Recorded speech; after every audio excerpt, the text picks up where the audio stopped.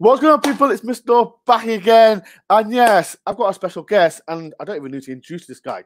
The guy, man himself, Kevin Campbell. How you doing? Mr. Dore, I'm good. Nice to join you on the Forest pod. And it's a pity we couldn't do it before the first game of the season. Yeah. But at least we've got a bit to talk about after the two games have gone. So it's interesting. Look, so much to talk about, Kevin. But like I said, if people want to ask Kevin Campbell some questions, link below. There's going to be a few people come on as well. Like I said, Kevin Campbell, if no one knows who Kevin Campbell is, Kevin Campbell was the last person to get Nottingham Forest promoted. And as everyone knows, Forest, they've had so much strikers and we've still not got promoted. And Kevin Campbell is the decent man to come on my channel and talk about Forest Strike Force, his experience as well. Like, he played up front with Pierre Van Hooijdonk, the team that he played with as well. So, Kevin, let's talk about, you know Chris Hughton. Mm-hmm. Yes, he's had so much problems. Like, he's been there for a year and a half now, and he needs a striker. We've got Lewis Grabban and Lau Taylor up front. Tell everyone, what does Chris Hughton need to do to get Forest promoted? I think the key is for both of those strikers. I think both of the strikers are capable. Lewis Grabban could score pretty regularly. I think Taylor is a good striker, but it all comes down to service. Yeah, service matters, and both of those players don't need. They're different players. So Taylor needs service like what Brennan Johnson provided. Yeah, fantastic run, broke the line. Taylor, as soon as he saw Johnson beat his man, he peeled off, and he knew what was coming. What a fantastic goal to go 1-0 up. Brilliant play. Lewis Grabban's a bit different. He's a bit cuter in and around the box, knows his way around the box a bit more. So you have to be able to utilize those strikers, whoever plays. If it's both of them, that might weaken the team elsewhere. So you might play one of them at a time, but you've got to supply that one striker with the balls he needs. And if you create enough chances for these guys, I think they would do the business. But the issue is, I always say this, Nottingham Forest issue would always be, you've got to get the back four right, and you've got to get that balance in midfield right, because there's good players there. Joe Lolly, you've got players with quality. I think Joe Lolly's a fantastic player. People often say to me, could he play higher? I think he could play higher, but he'd love to do that with Nottingham Forest. But it's to get the right balance. Because quality is there. Brennan Johnson, I've been impressed with that young man. I've got to say, I've been impressed with him. But again, it all comes down to, if you could supply your strikers, you're in with a chance. A quick question, Kevin. I said, you played up front with Pierre Van Hooijdonk, and in this area now, look, there's always one up front. What would you prefer? Like, would you prefer to be with someone, or like, would you like to be up front by yourself? What do you prefer? I like to play with a strike partner. I think the key to everything now is one of the strikers have to drop a little bit deeper to help the midfield out, because the way teams set up these days, you know, they try to overload the midfield. But we played two up top, and most of the time, Pierre Van Hooijdonk done that naturally anyway. So that allowed me to stay on the shoulder of the centre half. So that kind of fitted in with how we played anyway. I think more modern day now, people are looking at a number 10, trying to get a number 10 in there whose instincts probably isn't to score goals. His instincts is probably just to create. But if you're not going to play with two strikers, your number 10 has to score goals. I think the problem is, like I said, as you know, Chris Hughton, he's any Forest manager that comes to the club is going to be under pressure. And Chris Hughton, you said Lau Taylor and Lewis Grabban, Hughton, he always plays one up front. Chris Hughton, do you think this season he's under pressure, or do you think he needs time? Like, like me personally, I think as any Forest manager, it's like a graveyard.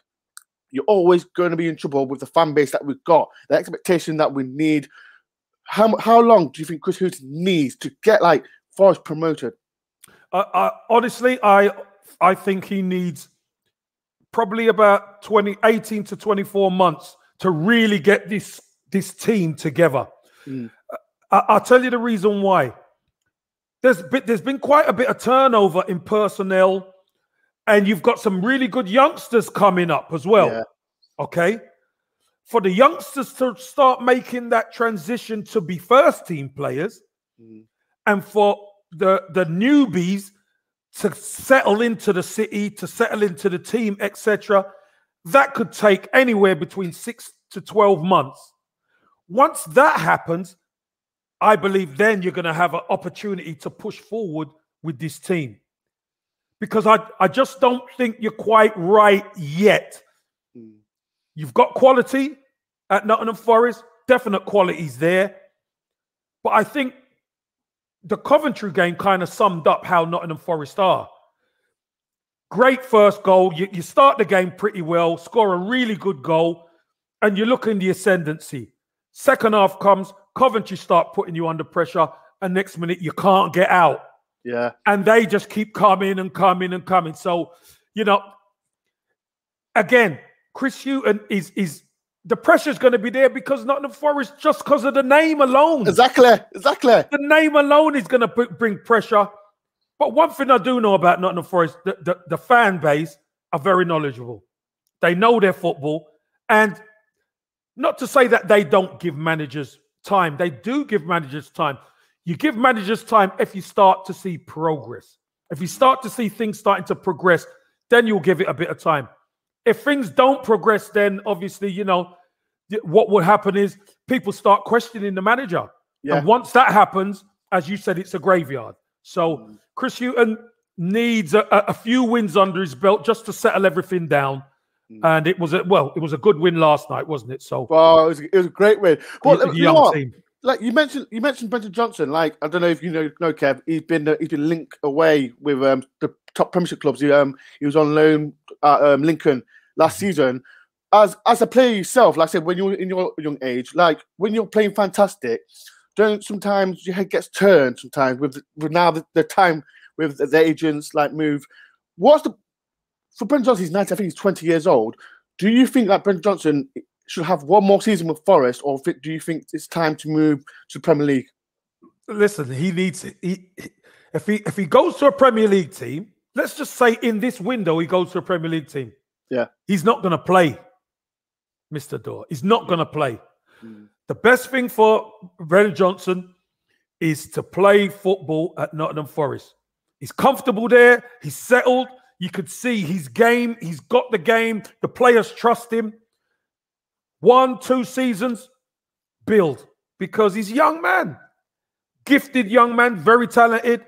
Play at Nottingham Forest. See if you can get it. Year, 2 years. Try and help them get to where they need to get to.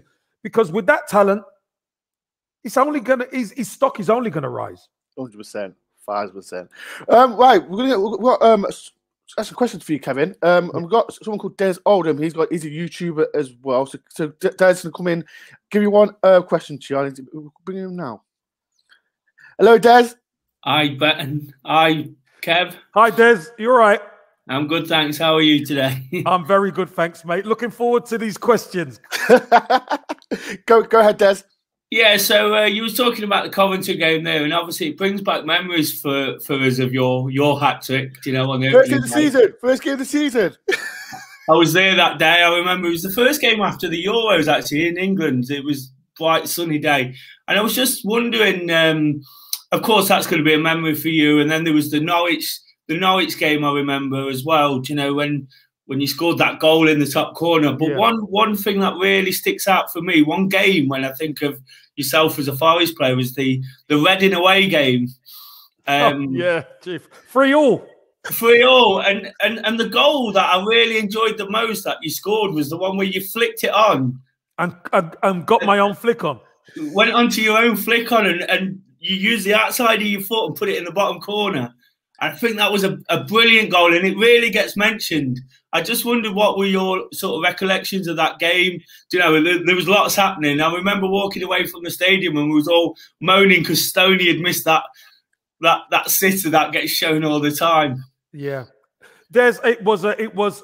Look, our tails were up. We were in the ascendancy, and we knew we could beat Reading. So it was just a matter of let's get out there. Let's not give anything away, and Pierre and myself will do the business. Well, Pierre done the business. I done the business. I don't think you'll ever see a striker get his own flick on and put it in the net without a defender touching it. That's the other thing. A defender didn't even touch it. I flicked it on. I got my flick on and put it in the net. So we were cruising, and I think at the time we were 3-1 up. And then, if you remember rightly, Dave Besson got sent off. The referee, decided he's going to be the star, Des. And I think that's what put us on our back foot. Chet's went in goal, didn't he? Yeah. I think Chet's went in goal. And I think Limvoy Primus scored or whatever happened to make it 3-3. And you leave there, we got a point, but it felt like a defeat. Yeah, it felt like a defeat for us. And I'll never forget after the game, Dave Bassett said to us, he said, lads, it's a good point. And we were like, Gaffer, we've thrown away 2 points here. We should have got the points here. And he was just saying, listen, it's the championship. Crazy things happen in this league. And anytime you're away from home, if you could pick up whatever you pick up away from home, you pick it up. And, we didn't feel any better, but it was a good point because, that point in the end helped us get to where we needed to get to, Des. No, and that goal, I never forget that, and it never gets mentioned. I've never seen anybody run onto their own flick on. And I was right behind it, and you bent it just outside the post. Des, can you remember the celebration, Des? Can you remember the celebration? Yeah. Well, it was all the Forest fans were behind that goal, weren't they? Yeah. All the Forest goal, and I think I jumped and went or something like that. Something like that. I can't even remember. It's such a long time, but I think I've done something like that. So, seeing the away fans, because last season obviously there was no home fans in for you guys. It's very difficult. But when the fans are there, the fans add to so much to the game, guys. You fans add so much to the game. It's brilliant. Yeah. Des, you got any more questions, Des, before I get someone else on? No, I just want to say when I watched you and Mr. Dore, I said it to him earlier in the lockdown. When I watched you two guys, it was just brilliant. There was so much enthusiasm. It really made me smile. Obviously, when things were rubbish, you guys just loving chatting about football. I really enjoyed that episode. I appreciate that, Des. Well done, guys. Thanks, Des. Thank you. Thanks for the question. Good question. Cheers, Des. Thank you very much for that, Des. I'll see you soon, Des. See you soon. See you soon, Ben. Cheers, Des. Cheers. Bye. You. Right, next one. Oh, I've got my friend Marcus Neves. He's an Arsenal fan, and Kev, this guy, he gives me grief every single time. This about guy. What? What's he give you grief about? We'll bring him in. We'll bring him in. Marcus Neves, how you doing? Good, gents. First of all, Dore, pick up yourself. I know you've got a bit more bass in your voice after last night's win. King Kevin Campbell, honestly, I mean this from the bottom of my heart. The way you interact with fans, not just the Forest and Arsenal in general, it's to be commended. And it kind of leads me on to my question slightly. It's a bit of a loaded question. There's a bit of a story to go with it. Hey, behave yourself here. What's going on? Loaded. Don't load these questions on me. Just a bit of a backstory. I'm a Nottingham lad. Obviously support Arsenal. And the reason why I support Arsenal, it's a long story, I'll cut it down, is to follow a player. Now, as a child, in the 90s, lots of world-class strikers, lots of great strikers in the Premier League. I had two, Andy Cole and Ian Wright. Okay, Andy Cole broke my heart, moved to Manchester United. That couldn't happen. So Arsenal then kind of became my love because I followed a player, Ian Wright. Represented so much, as you can imagine, during those times. Yourself as well, which is why it's mad to be speaking to you in this format. So my question kind of goes along like this. Do you feel that we as fans perhaps invest a bit too much time and expectation on modern day footballers? Is it just a job for them? Or should we expect them to give us a bit more in terms of interacting with fans, caring about the club? We've seen with Lionel Messi, he's dropped Barcelona to move on. Do we expect too much, do you think, out of a modern day footballer? A good question. No, I don't think you expect too much, but there's only so much when you're playing you can give, because what you have to do, you have to manage your fan interaction. Fair enough. Because remember, back in the day, social media wasn't really there. Yeah. And when social media is not there, your access to the players is different. Now, because people are talking about football, and you could talk football 24/7 on the social media, it's great. You could watch these series. You know, back in the day, you didn't have anything like this. But the players do watch stuff. They do take it in. But the interaction, because you've got a game, you open yourself out to interact too much, and you're going to be in trouble, because you know things could get toxic very quick. And for all the good that comes with interacting, 10 times bad could come with a bad result. So players just have to be very careful. But fans, listen, fans have to try and be positive and expect their teams to win. They want Mr. Dore, for instance, he wants Nottingham Forest to get back in the Premiership. Yeah, Nottingham Forest, the big name in the Championship, need to get back to where they belong. Every fan believes that. Arsenal need to get back to where they belong, challenging. And when it doesn't happen, fans feel let down. Yeah, that's just the names that come with these clubs and the history that comes with these clubs. That's what's propelling these football clubs and footballers. So when players come into the club who don't do the business, fans have a right to say, hold on a minute, it's not good enough. It is not good enough. So I hope I answered your question there. You have, Kev, sorry. I've got a bit of a follow-up, if that's okay. Just going back to childhood. Oh, that's the loaded bit, is it? No. You've answered a bit perfectly, which I needed. As a child growing up in Nottingham, the Forest players, even without social media, seemed so accessible. So Darren Huckabee, I know he wasn't a Forest player as such, came into local primary school to talk to the children. Remember going to a football tournament at the City Ground. Colin Cooper was there to hand out medals and trophies. Quick story, true story as well, and Dore can vouch for it because he was there. A few years ago, probably 3 now, me and Mr. Dore went for a drink around town. Couple steady ones, nothing too crazy. And I drink this. Don't talk lies, Marcus. You know. Oh, you're right. You can't drink. There's a difference. You can't drink. We had a couple of steady ones, and we're walking down Clumber Street, probably the busiest street in Nottingham. A Forest footballer at the time, doesn't play for them anymore, was walking with his dog. Right. Only one head on Clumber Street turned around. Dore. None of myself included. I'm a football fan. We didn't know who he was. Now I don't want to drag the player through the dirt.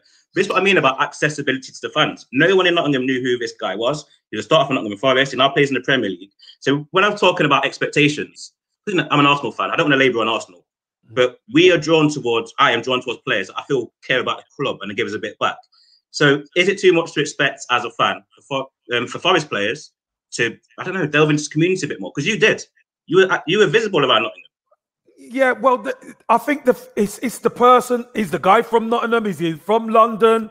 I don't know which player it is. So it wouldn't be right. It wouldn't be right of me to say how we should act. This is what I would say. When I came to Nottingham Forest, and it wasn't great for me at the beginning. It didn't go as planned. But one thing I wanted to do was integrate myself into the city, because I know Nottingham is a great city. So whether things are going good on the pitch, it doesn't matter. You still have to integrate and interact with people. And you know what? I found even when I was going through difficult time at Nottingham Forest, friends used to come up to me and say, hey, listen, you need to butt your ideas up. And I said, you know what? You're right. I do need to but that's the beauty of Forest fans. You know, you need to buck your ideas up. And you say, yeah, I do need to butt my ideas up. You're right, I do. Because one thing about the fans will tell it straight. I don't need it sugar-coated. They will tell you if you're doing the business, fantastic. And if you're not doing good, they'll tell you you're not doing good. And you can accept that. So not interacting and not wanting to be part of the fabric of Nottingham is only because probably the fear factor. Players fear the fans because fans are powerful.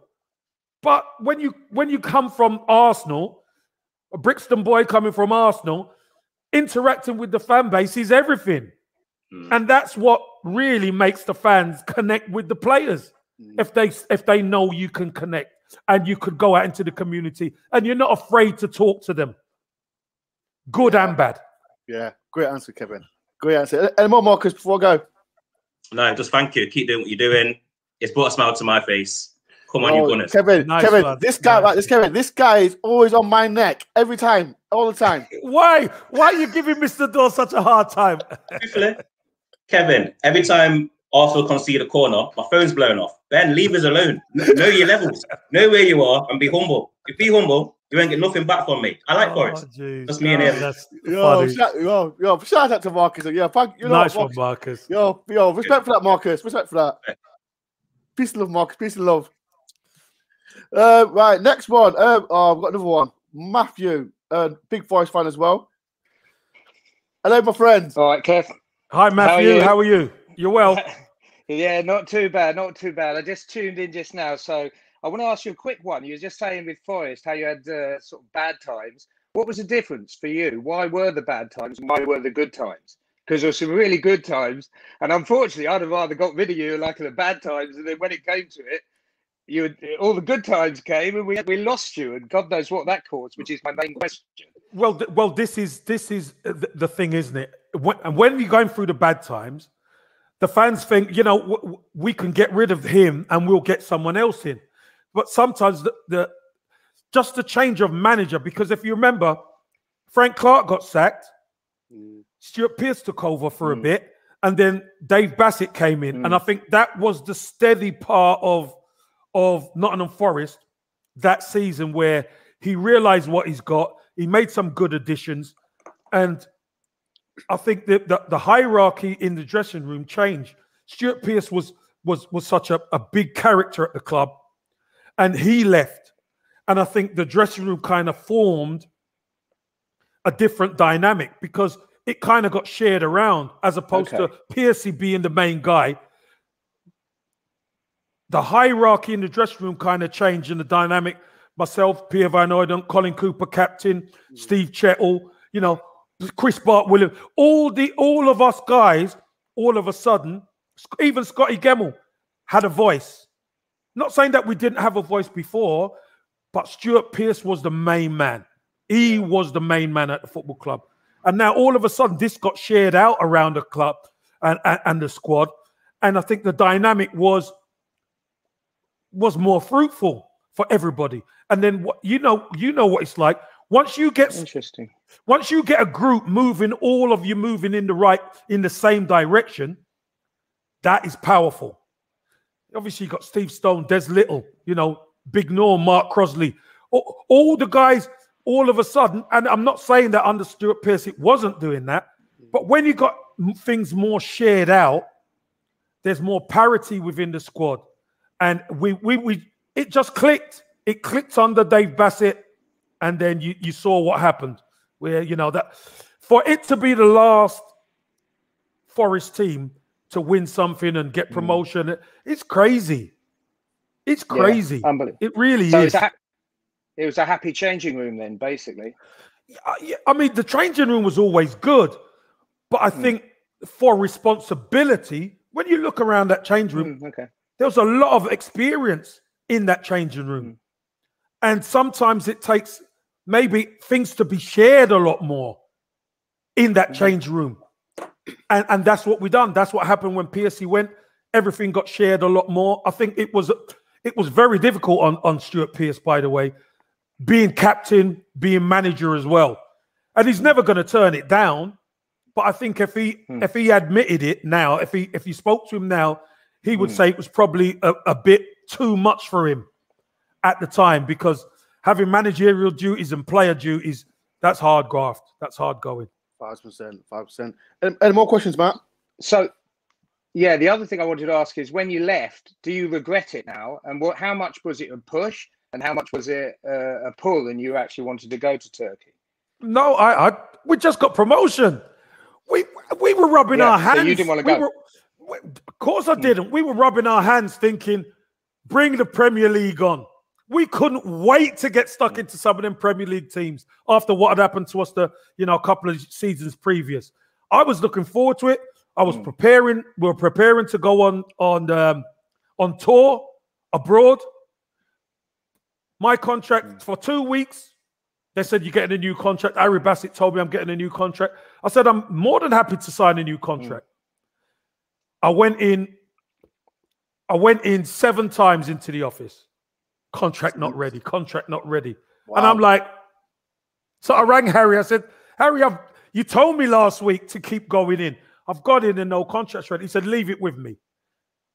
Got to the Friday or the Saturday, and I got told, the club have accepted a bid and you're not going on tour, and they think it's in the best interest of Kevin Campbell to leave.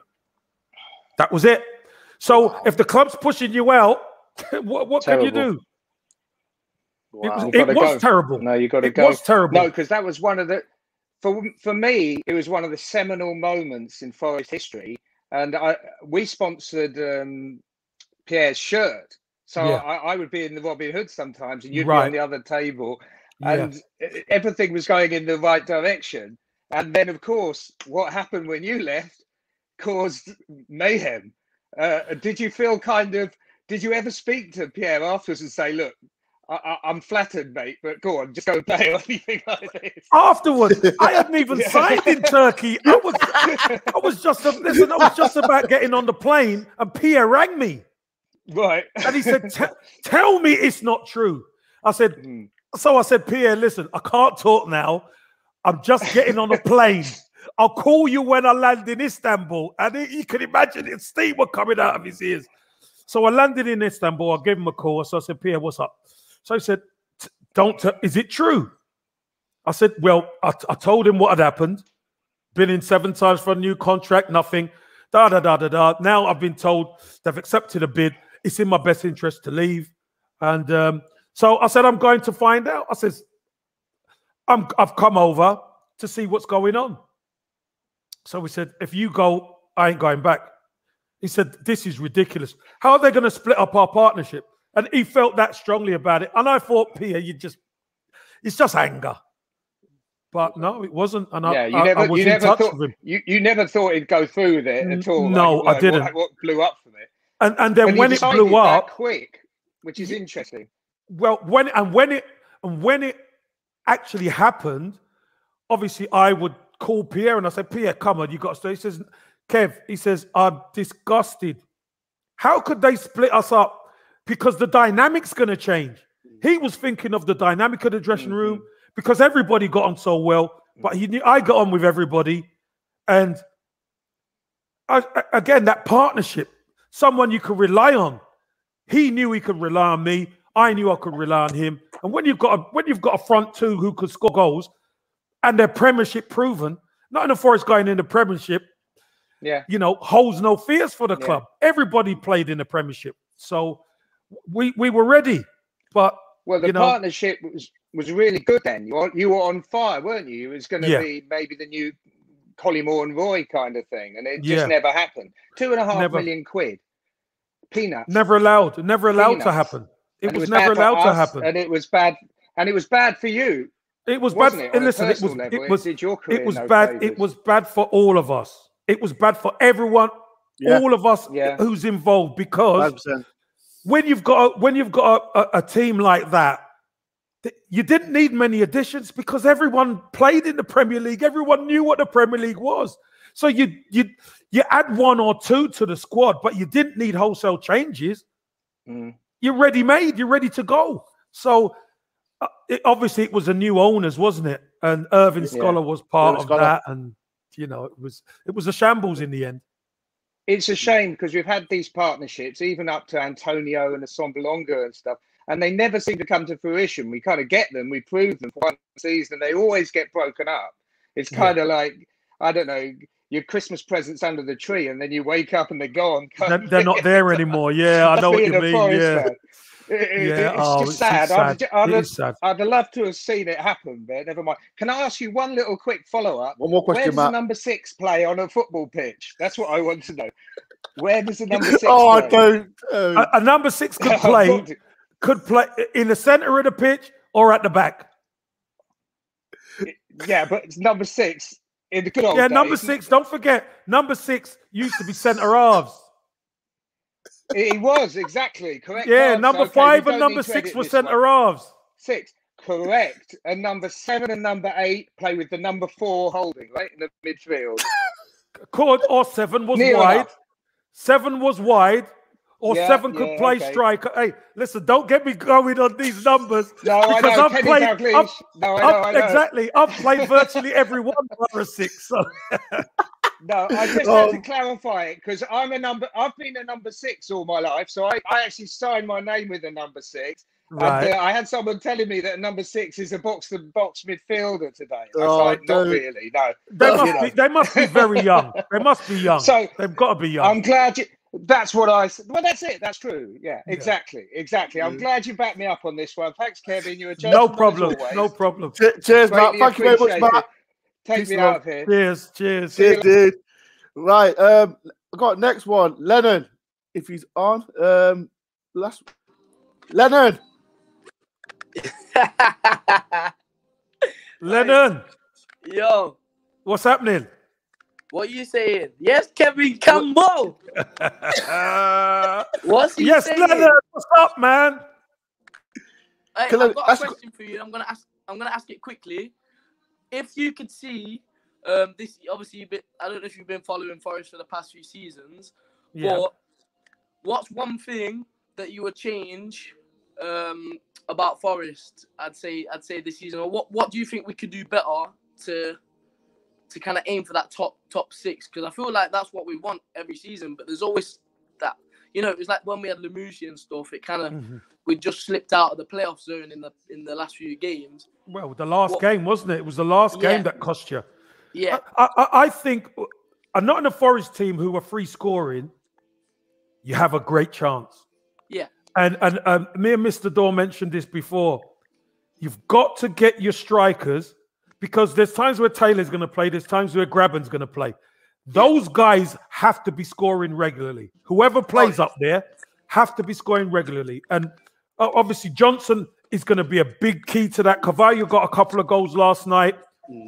Good player, although he kind of divides the fan base a little bit, Cavallo, doesn't he? Some like him, some not too sure. Yeah. Kevin, he frustrates me. He frustrates me a lot. Because he has quality. But he has. It's the problem in that division is consistency. The teams who perform consistently end up there. And, in the championship, losses do come. But it's the consistency of the strikers that carry you to the promised land. So if Graben and Taylor can stay fit and keep scoring goals, Nottingham Forest are well in with a chance to get to top 6. 100%, man, 100%. No, it's an honor speaking to you, man. Honestly, obviously I didn't really get to see you play because I'm 19 years of age. So right, but obviously hearing about you're a legend, innit, in football, you know what I mean? So it's kind of an honor kind of speaking to you right now. And Ben, I appreciate you getting me on. But just to follow up on that last question that Matt asked, basically, number 6, right? I used to play for Notts County. I was a number 6, but I played in the centre mid role and I was a deep centre mid. But because I've got quite a lot of energy, I was back and forth. Now, in today's football, I had a debate with him saying that the number 6... so it's you. All right. All right. It's you. I get it now. I get it. Go on. So basically, we were just discussing like a number 10. He thought a number 10 was a striker. I said a number 10 is behind the striker. He pulls the strings, makes everything happen. But hey, it's a bit childish, isn't it? But no. But you know what? It's a fair debate. And here's the thing: you're both right. You're both right. Yeah. But because don't forget, before you were born, number 6s used to be centre back. Centre back. Yeah. Centre back. But you don't know that, do you? No. You don't know. So you're right when you say number 6 is a midfielder or, a box-to-box midfielder. Number 6 could either be holding or number 6 could be box-to-box. It's one of the midfielders is the number 6 nowadays. So you're both right. Yeah. He's just got history on his there side. it is. There is Lennon and Matt. You're both right. Don't want to argue. Right. So don't let him tell you you're wrong. Don't let him tell you you're wrong. I hate this. Well, anyway, guys, I'm going to go. But Ben, am I right to just say a quick thing on here whilst I'm here? Yeah, feel free. Yeah, today, 4 till 7 o'clock, I'm on Kemet FM, telling people about my music and stuff coming out soon. I'm on Kemet, so tune in, please. It'll mean the world. 4 till 7. Respect you'll that, hear man. about me there. Kevin Campbell. Nice one. Cheers, man. I appreciate it. God Ben, bless you. Nice one. Ben, I'll see you Saturday. Yeah? My G. Right, peace and love, bro. Peace and love, bro.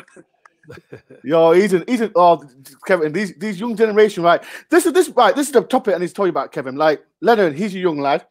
Matthew's old, like myself. I'm an old lad, and I think with the young generation, like this, they've not seen Forest got promoted since yourself. How do you like? It's not with Forest. I think with Arsenal as well. Do you feel for the younger generation, like now we're in the social media platforms, they feel free to say what they want. Do you understand why the young generation gets so much frustration, like they've not done nothing? Yes, I do. But you know what, Mr. Dore? This is where yourself and the Matthews of this world, and I know there's hey, listen, you got the A block, you got all of the people who go, right? Who have been there, seen it, done it, season after season. Yeah. There's a knowledge transfer that has to happen to these youngsters. And you know what? The great thing about it is it's not just you telling the stories. They have to do the research and go on YouTube and check out all the old players that used to play and know the history of Nottingham Forest, because everything's visual now. Yeah. You can go and watch it and understand it. You know, might even see a young Mr. Dore standing up there. You know what I mean? Don't say that. No, but you never. Here's the thing: you were their age once. Yeah. And to have glory, Mr. Dore, is important because it galvanizes you as a fan. Yeah. When you have glory, when you see no glory, it's easy to just be like frustrated. It never happens for us. It never. So when it comes, when success comes, you got to make sure you enjoy it so much. 100%. Because it's not given. 100%. 100%, Kev. Right, there's two more questions. I know you like Kevin, he's a busy guy. He's always on Sky Sports. He's on the lot. He's on everything.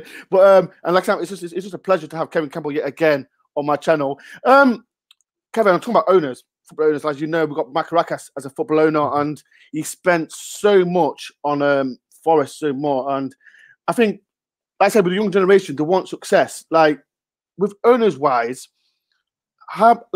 do they really need to spend so much just to get Forest in Premiership? Like last season, Mike Cash left to go to Aston Villa, and we spent on 14 players, and it was a really poor season for Forest. Like. And Chris Houghton, he's got so much pressure to get Forest back in. Do you think Makaraka, like the pressure that is on to get Forest promotion? Do you think there's a time that I need to like step back a bit and don't spend much? Well, here's the thing, Mr. Dore, and I think it's a really good question. You bring play every time you do the recruitment. Not everything's going to work. As fans, sometimes, you know, you make all these signings, you're expecting everything to go well, and when it doesn't go well, you get frustrated. But if football was that easy, you just spend money and you get promotion, everyone will be trying it. It just doesn't work like that, because you have to have chemistry, you have to have the manager, you have to have the coaching, you've got to have the fan base. There has to be a feeling. Yeah. And the feeling, like I mentioned previously, when everything's moving in the right direction, everyone's on the same page, that's when you start to move as a football club. Yeah. Nottingham Forest knows what it feels like. You guys know what it feels like. Yeah. You know what it looks like. And you want it because you know what? It will change people's lives. Yeah. Let's have it right, Mr. Dore. If Nottingham Forest got promotion this season, so many people's lives would change at Nottingham Forest 5%. In the fan base. Yeah. Okay? Now, to get there is hard. Hard. And everybody is trying to get to that promised land. So sometimes it happens in stages. Sometimes you have to, any top team, you have to get the defense right. And I think when I was on before, I said Chris Hughton's got to get the goalkeeper and defense right. Right. Then he's got to get the midfield right, the balance between attack and defense. Because, like I mentioned against Coventry, first half, you had it right. Yeah. Second half, it kind of started to get a little bit disjointed, and you ended up sitting back. Yeah. And it's like you're waiting for Coventry. As soon as they equalise, it's difficult for you to re-push again. Yeah. You can't do it. So Chris Hughton will be trying to work on that. There's a little bit of the window open now. Yeah. I'm sure the owner will be saying, look, I've spent all this money previously. Chris, if there's something you need, let me know. Because he wants to get... You reckon the owner spent that money for nothing? No. Yeah, exactly. He wants to get to the promised land. So, you know, I'm sure if the right couple of players became available, and maybe experience, maybe a bit of experience, because it's still pretty young squad. Yeah, it is. It is. Need some experience in there just to guide some of the youth and exuberance, because with the old heads come knowledge. Knowledge. Yeah. Right. We've got Lee Goodburn. If not another Forest fan, this guy's crazy. Well, here he goes. Lee. Don't believe a word Ben says. Lee. Kevin Campbell, legend. How are you, mate? You're right, Lee. Legend. How are you? I'm good, thank you. I'm good, thank you. Listen, I'm on Mr. Dore's channel. I'm buzzing. Love this. It's a pleasure to speak to you. Nice. Do you still have your boots? Listen, do you know how many people ask me that? My boots are right here. I'm ready to go. Put them on and get on Saturday. We need you. We need you, Kevin. Need that big man in front. But do you know what? This is what I will say. Again, I think in Grabban and Taylor, you got two strikers capable of scoring regularly. Agreed. The key is supply. You have to be able to supply them. If you cannot supply them, what's the point in having the best gun with no bullets? Yeah. That's where you know what I mean? It's no point. So, again, Taylor might play in certain games. Grabban might play in certain games, depending on the opposition. But you've got to get the service into them correct. If you got the service into them, I think you could go close. I'm telling you. I think you could. Yeah. Lee, any question for Kev, Lee? No, just if you had his boots. Not really got a question. Just more of a nice to have a chat sort of thing. just in the middle of my day. Oh, this guy! I've got a question. I've got a question for you. Go on. What's your thoughts on the season? What's your thoughts on Forest right Kevin, now? Let's hear it. Let's hear it. He's asking me. Right, let me hear it. Come on. Go on, Lee. Get the bullets out. Go on. No.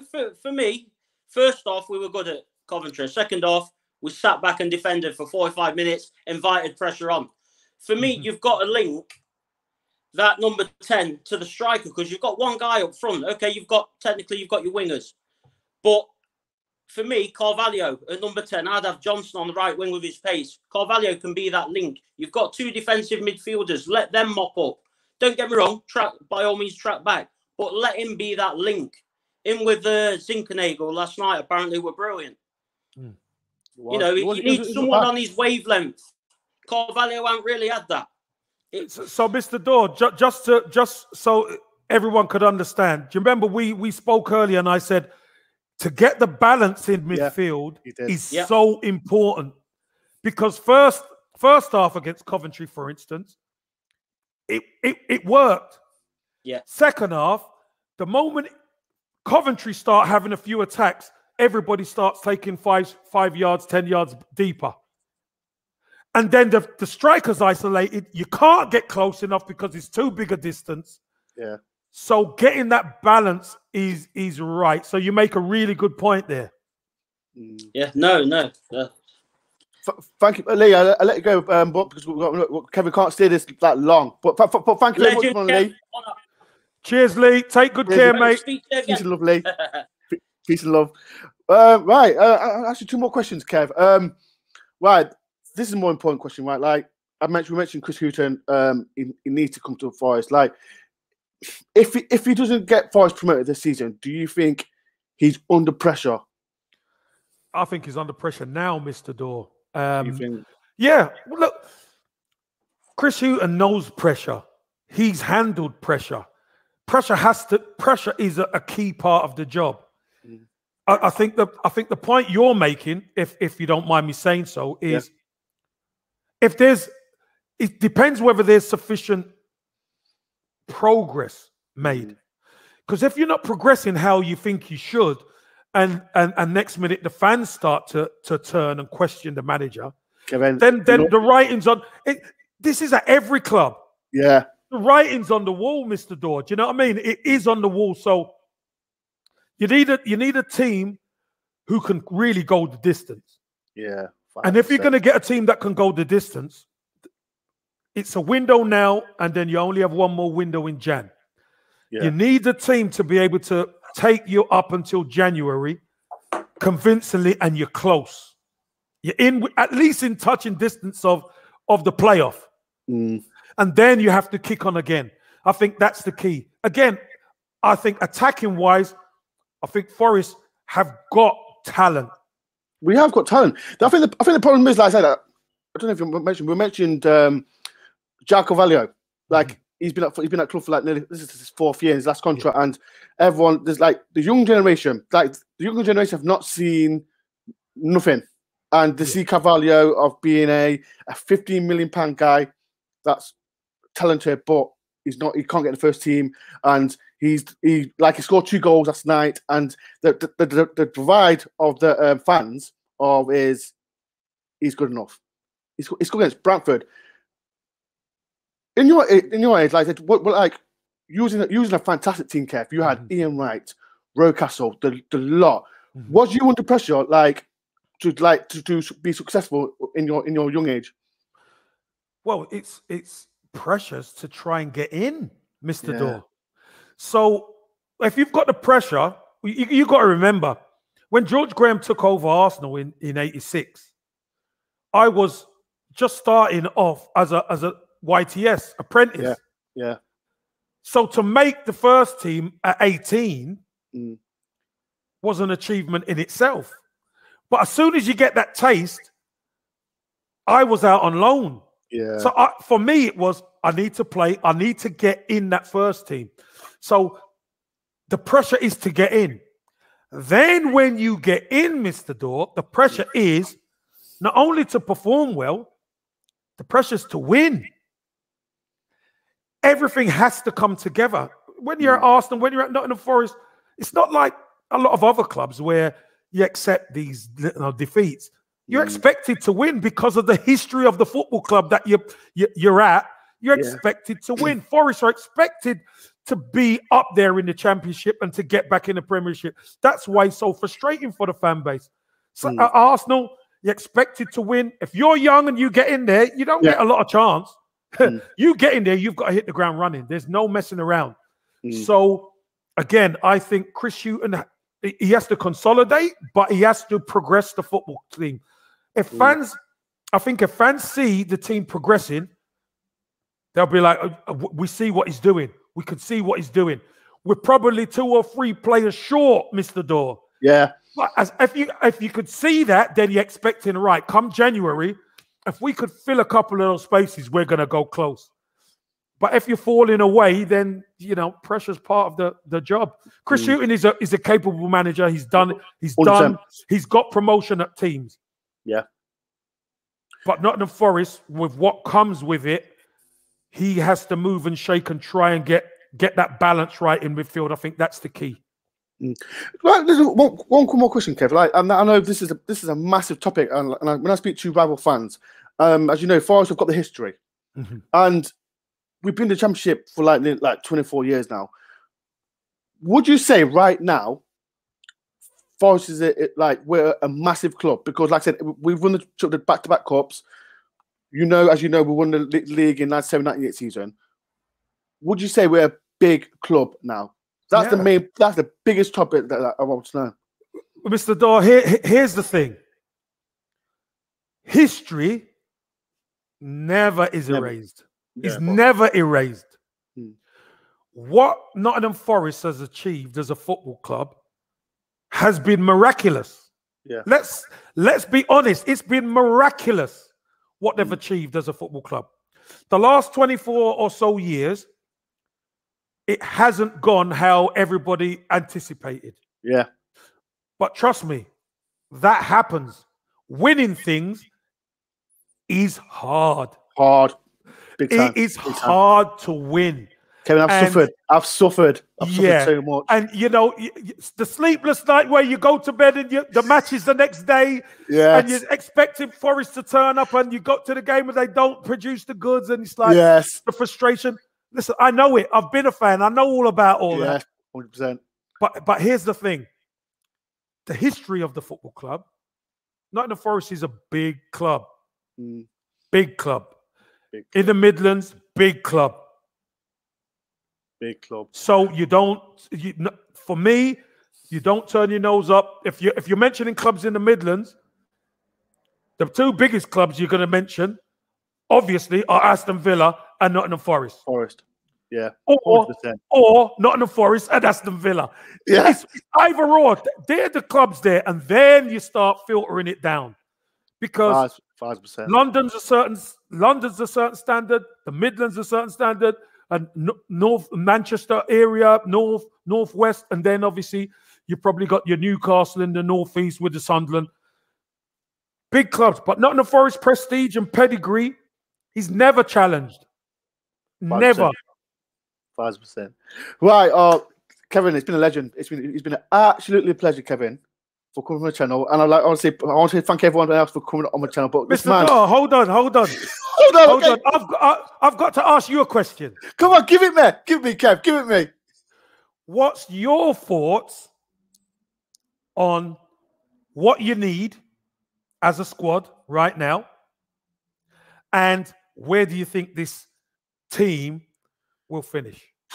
Right, Kevin, I've spoken. I know it's a hard question, but I've got loaded questions all day, so I'm loaded one to give you. It there. Right, Kevin. Like I said, I spoke to loads of Forest fans, and the problem is, like, Kevin, like last 22-3 years, right? I'm always positive.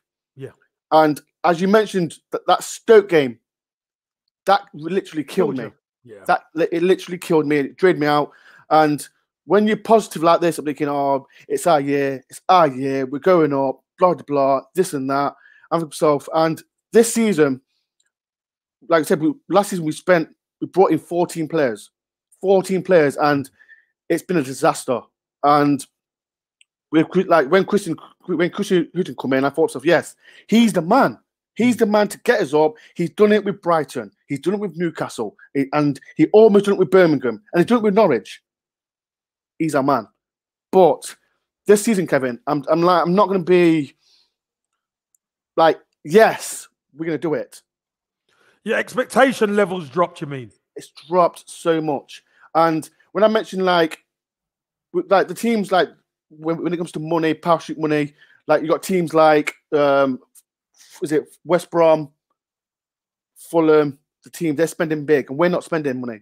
And the players that I think we keep saying we need to bring players in, I think we need to bring at least 2 or 3 players in to stay away from the relegation zone, Kevin. Because that commentary game, like I went to the game, was fantastic first half, and I love Chris Hughton, I like him, but of what he did, like he sat back. I think he just wanted to win 1-0, and it backfired. And when you got players like Lyle Taylor, he scored a good goal. And Lewis Grabbing, he's injured. We haven't got that plan B. And this is where the problem is. Like, this transfer window is almost done. It's almost done now. And we've got to be careful of the FFP, because we can't be spending 10 million on a striker to get out of this league. Because you know, Kevin, this league's so hard. Yeah, and we've not done it for 22 or 3 years now. So it is difficult for me to thinking, oh, we're going to win, we're going to get playoffs or get top 2. It's not easy. So, Kevin, my question is, I personally, right now, we're definitely not top 60 side. It's gonna be it's like yesterday, like we played against Bradford and we played a young side, and we've got some fantastic young players. Yeah, but I just don't think we're not ready good for the enough. championship. Do you know what I mean? Some of them youngsters will develop, and that's why I said you've got to allow them time to develop. Yeah. In the 23s, and then sparingly starting to come through in the first team. It's going to take a year to 18 months. All these new players, because you know what, Mr. Dore? 20 odd years you've waited. Yeah, it gets more frustrating every year. And then you think about it, a new manager comes in, all of a sudden it's not a magic wand where he touches the team and all of a sudden they're going to make it. It doesn't work like that. All of a sudden, you've got to look at it and say, right, root and branch, what do we need? And if the playing staff are not good enough, because you're always going to be competing against the teams who come down. Yeah, 5%. And you got some good teams in the championship as it is who are strengthening again. Yeah. So the battle is on. Do you know what I mean? It is on. Like I said, like you mentioned, like I'm gonna mention, like, you know, where like Matt Cash left last season and Brendan Johnson, fantastic against Coventry City, and he's been linked. Yeah, he hasn't signed a contract yet, and he could be going soon. So the problem is, I think with Forest, like we've got players like Joe Worrell, fantastic defender, leader. He's been possibly, he could go. Johnson, he could go. Alex Myton, fantastic player. He played all right yesterday against Bradford. It's always one season that a good player's going to leave. So I think we're getting rid of a youngster, getting big money, we're bringing dead one, like Harry Arter, fantastic player. Yeah. Look at his level. And he can't get in the Forest team now because of the actions that he's done. And that's why I came. I'm trying to be net positive, but I can't. No, but do you know what I hear from you, Mr. Dore? You're being real. You're just telling it how it is. Yeah. So you still can have a bit of positivity if results show you that. Yeah. But you saw Forest go back to the old ways in the second half against Coventry. Yeah. Great that the youngsters got a win at the City Ground last night. Yeah. Fantastic. Amazing feeling. You know, you got a spring in your step today, which is nice. Yeah. And then, you know, you're going back to the grind of the championship, where the championship is a tough league. Yeah. It's a tough league. I'll tell you what, the championship's tougher than the Premier League. But the championship, you know, when I don't know if you hear this, Kevin. You know, when you hear the championship is one of the best leagues in the world. No, Kevin, it's one of the most. Oh, I hate the league. I hate it. You hear about, I don't want to get promoted. No, I don't want to be in the championship anymore. I want to be in the Premiership. Yeah, that's where it's at. That's where it's at. That's where the money's at. You hear, I hear so much Forest fans. No, I don't want to get promoted. That's right. There's another word, Kevin. You might know what this, right? When you hear the word like transition, like I hear it every season. Like I speak to my Forest fans. Oh, we need a season of transition. No, I don't want to hear transition, because if you hear Arsenal, like, with Arteta, you need transition. No. But here's the thing, Mr. Dore. Transition's all right, but what are you transitioning into? You understand? Yeah. Just saying transition is one thing. Okay, we're transitioning, but what are we transitioning into? Exactly. We've got to transition into a competitive team that can challenge, because no one has a divine right of being successful. Yeah. But when you've got the names and the pedigree that our clubs have got, you want them to transition into compete, because you know what? If you're in and around the playoffs, that means you're competing, because you're going into games and you're excited. Yeah, exactly. Being in and around the top 4, top 6, Arsenal, right. We know we've got a competitive team. Languishing at 12, 15, no. Even we're both having a bad season if that's going on, Mr. Dore. It just, you know, that's because I was going to ask you. It's just frustrating me. Like it's been like going back to City Ground last night. It was just amazing feeling, and like it's been 18 months. And I was speaking to loads of Forest fans as well, and they're saying to me, Ben, just Dore, it's our season. And I've got to hold back. I'm like, no, it's not our season. Because I've got to be honest, like, even if you don't think it is, you want to be, you'd like to be surprised by the team. That's allowed. Because you know what? After watching it on TV and watching it virtually and all that kind of thing, Mr. Dore, it's hard to just put it out there, because you know what? If every year you do it and you get slapped in the face, 20-odd slaps in the face, you've had enough now. You know what I mean? You've had enough. I've had enough too much. After Stoke, I think I had enough. I had enough, but I'm still going to support my club, follow my club everywhere and all that. Last question, Kevin. I'm someone messages me, right? What, like, you used the 97-98 season, one of the best teams that Forest has played. What was your best, like time at Forest? Like, what was the best time? Well, it was that time. I mean, do you know what? There's one thing I will say. The dressing room, everybody got along. And that goes a long way in a hard season. Because you look around you, and you know, when you're in the dressing room and before the game, you know, I look beside me, Pierre Van Oydunk's there. You know, I look, Mark Crosley's there. There's Little, you know, Alan Rogers, Chet's, Coops, you know, Woney, Stoney, Bart legends. Williams. Legends. You know, you got Jeff Thomas there. You got Andy Johnson. Andy Johnson. He's a nutcase. Yeah, but you've got every facet in the squad that you need throughout a campaign. You got John Elder, you got Thierry Bonalaire, you know, you've got every facet in the squad, and you're thinking to yourself, do you know what? We're strong, man. We're strong. That's what you don't. If you had that in your head, you knew that was the case, you'd be positive. But you know they're not quite right.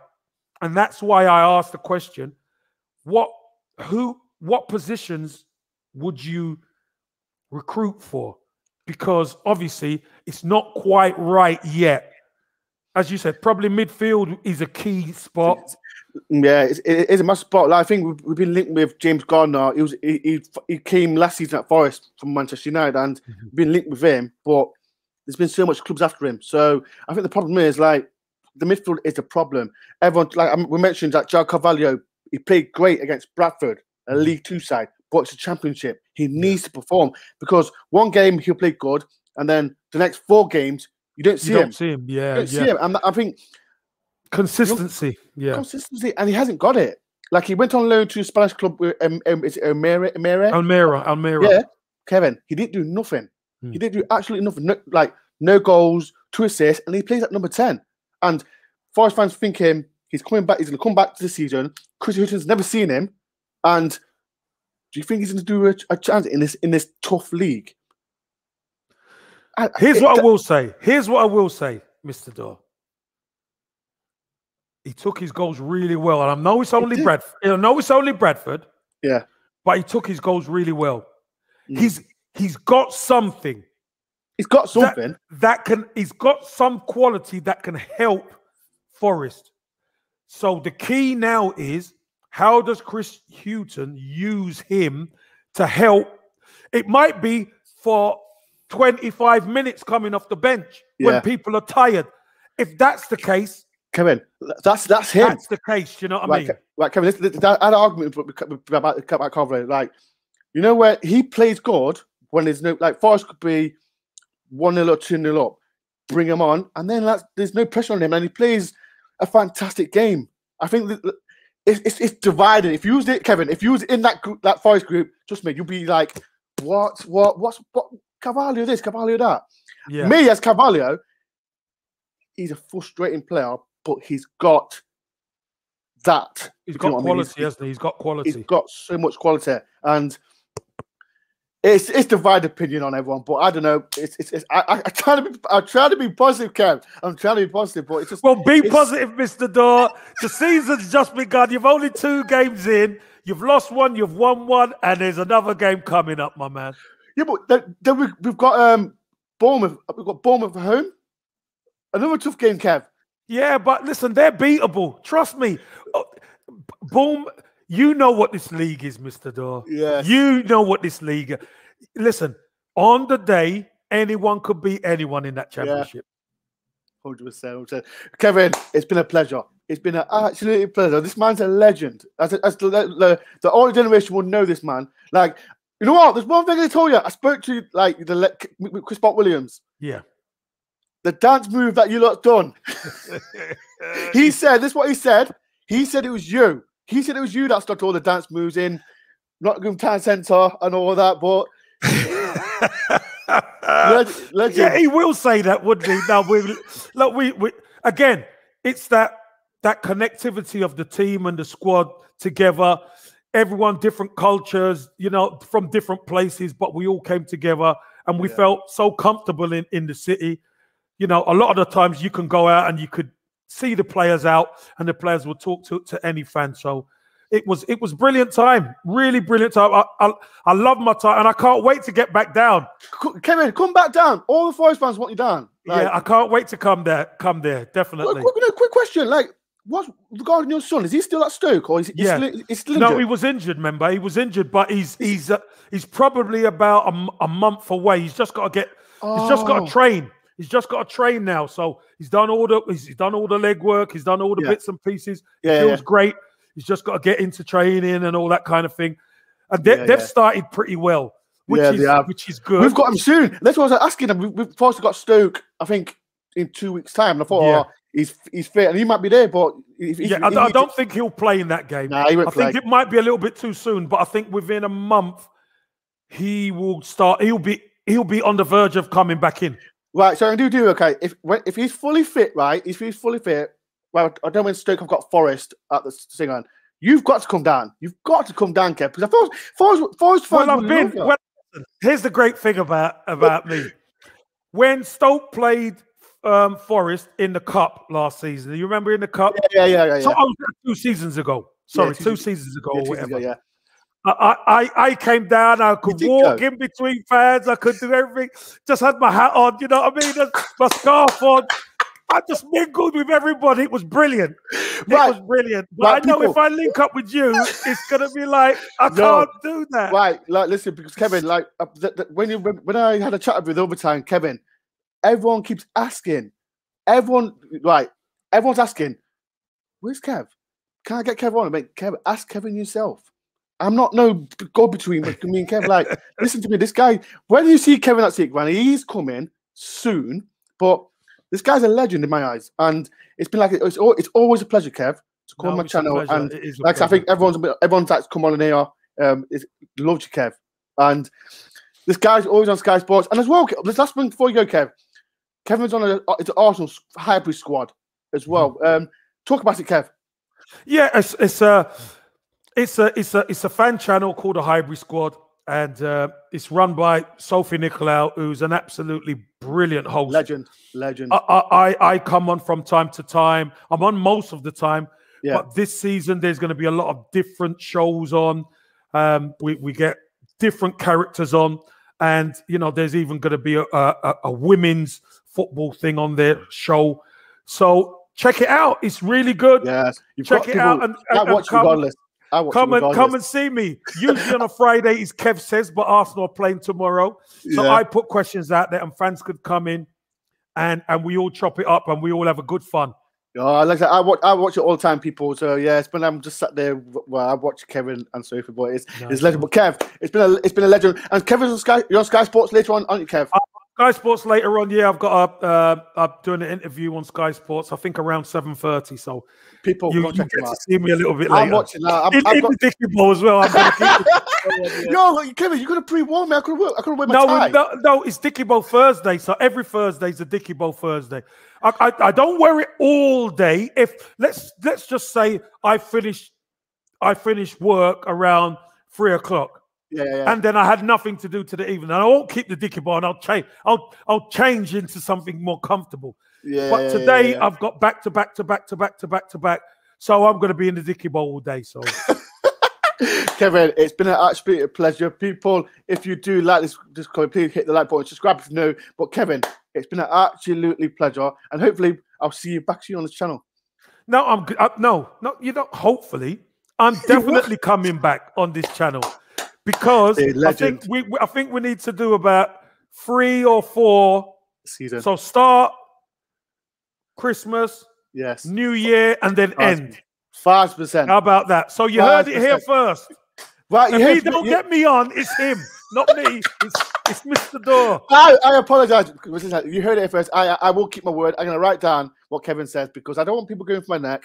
Like everyone keeps saying to Kevin, like that interview done was amazing. Like as Des said, like the talk we talk, it's just a normal conversation, and we love football.